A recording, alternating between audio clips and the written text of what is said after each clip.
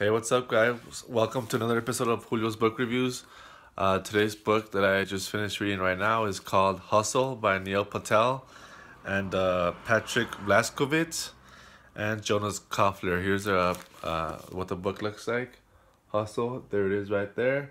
And pretty much coming into reading this book, I pretty much knew the author, Neil Patel. Seen some videos of him. He's like a big internet marketing guy. He has a cool blog, quicksprout.com. You should go check it out.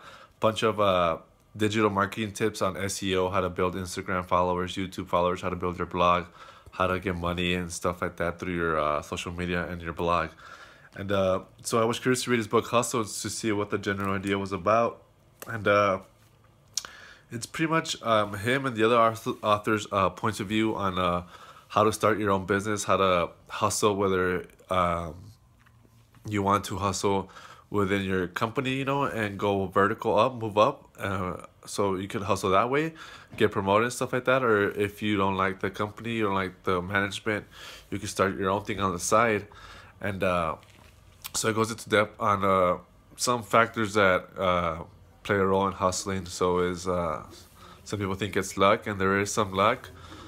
There's different types of luck. There's the luck that you don't do anything and it just happens to you. It could happen.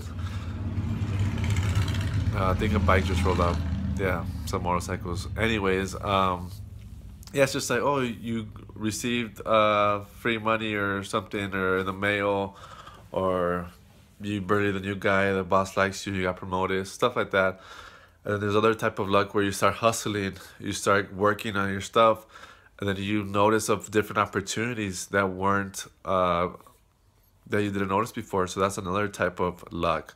And this luck, people think, oh, you're lucky, but then you're like, yeah, but I did this before, which led me to the either the meeting or to get more money or stuff like that. So there's different types of nuanced luck, different types of luck that happen, whether it's meeting different people,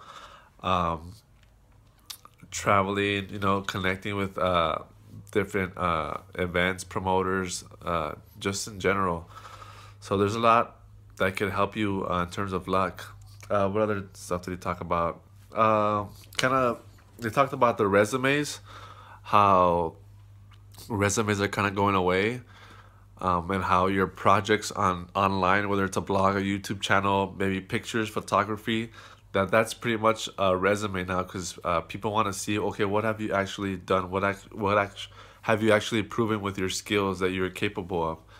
And your resume, I mean, it still counts, but it's I guess people are seeing it less and less, and they want to see actual projects online that you've taken initiative to start doing.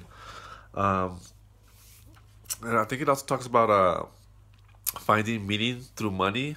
Finding money and meaning is like a balance. If you have too much money, then you question yourself, does this really mean something to me, because I'm having too much money? So it's kind of out of balance.